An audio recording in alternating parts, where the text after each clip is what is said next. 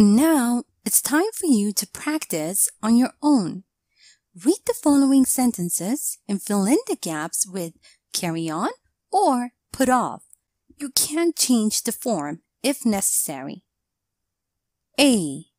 Straight until you see a huge monument to your left.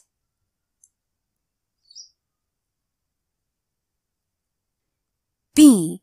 You should doing physical exercises. It can also improve your mood. C. We can't our trip. We've already booked everything.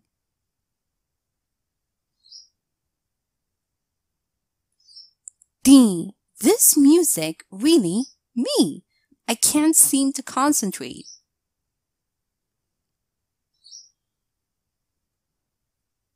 And now, match the following sentences. A.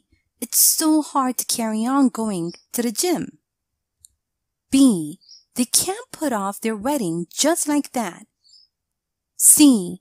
Sorry that I interrupted you. 1. Please, carry on. 2. I always feel sore. 3. The guests are on their way.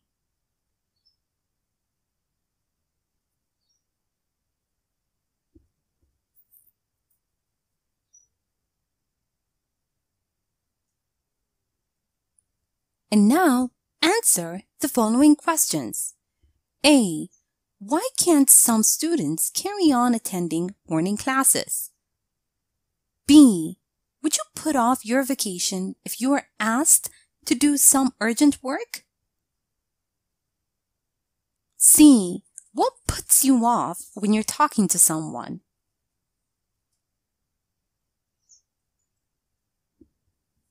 And now, let's check your answers. Carry straight on until you see a huge monument to your left. You should carry on doing physical exercises. It can also improve your mood. We can't put off our trip. We've already booked everything. This music really puts me off. I can't seem to concentrate. It's so hard to carry on going to the gym. I always feel sore. They can't put off their wedding just like that. The guests are on their way. Sorry that I interrupted you. Please, carry on. Sample answers.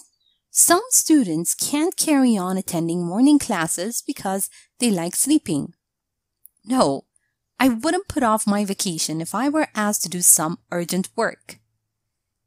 Inappropriate jokes put me off. Thank you for watching this tutorial.